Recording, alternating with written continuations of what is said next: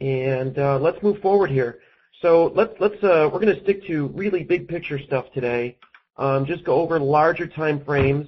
And I thought instead of me just coming at you like I do often and just giving you the levels and saying here's the trade and all that, we'll do some of this together. Let's start with the U.S. dollar. I could tell you that. Let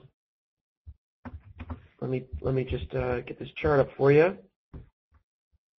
So if you've been with us in FXStreet for a while, we've focused on this U.S. dollar chart often over the years. I think we've been doing this the FXStreet stuff here for about more than 3 years, believe it or not. Seems like just yesterday. I remember the first webinar, and this is like 3-4 years later. Amazing. And thanks. It's just great to have websites and companies like FXStreet out there being able to kind of put everybody together, and it's great stuff. So very recently, we've come up to this supply level that you're looking at here in the U.S. dollar. If you remember back last year and the year before, we've had this level in here for quite a while at FXStreet. We recently hit it again. We went over this last session, and now we're declining. Okay, now we're declining. So where is this decline likely to end?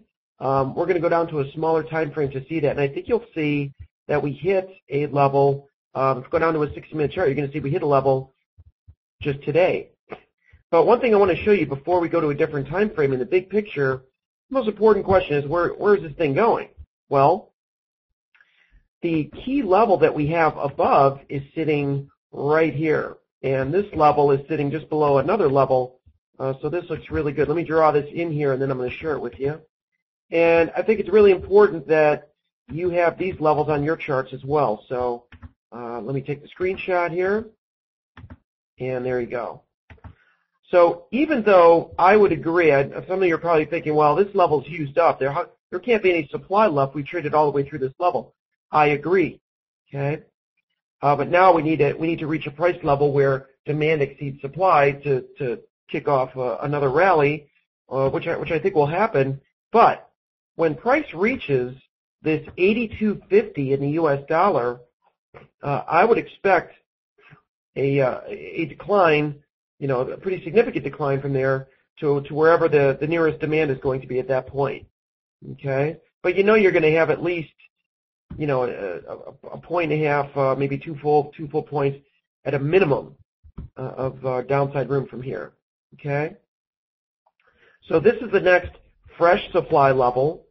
This is the current fresh supply level above current price now in the dollar. And may not seem like a big deal, but this is the first time, given that we just traded all the way to the top of this level here, this is the first time in about a year and a half that we can say we have a new fresh supply level in the larger time frames in the U.S. dollar. Okay, we've done very well trading off this level, but I would argue that it's done. We've already traded all the way through.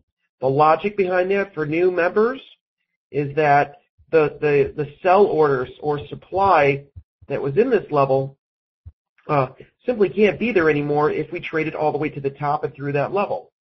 If there were still a significant amount of sell orders up here, we wouldn't have been able to trade all the way to the top of that level.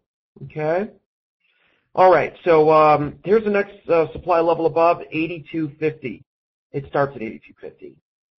So now let's to find demand below. The obvious level is sitting just above 78.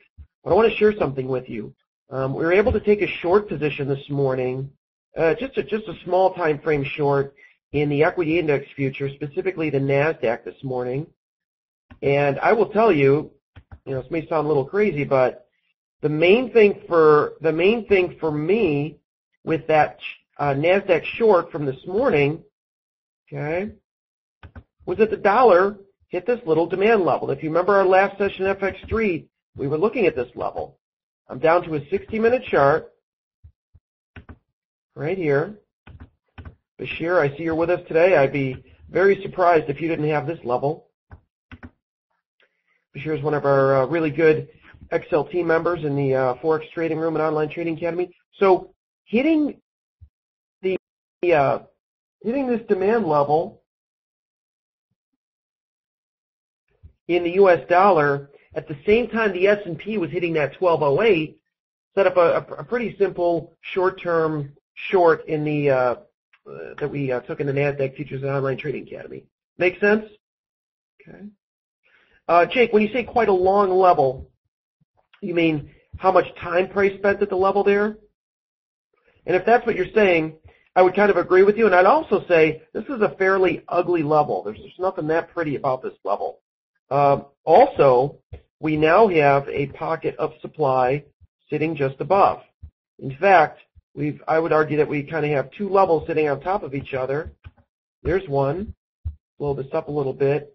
And while this area is very ugly here, there's a lot of congestion in here, kind of right in here. If you look at that area, when you come down to a smaller time frame, you'll see it looks pretty good. A lot of tight congestion of trading in there, and then we drop, suggesting supply exceeds demand. So none of these are fantastic levels structure-wise, but they should do their thing. Remember, odds enhancer number one, this demand level had it. How did prices leave the level? Big, strong move out of that area. Okay?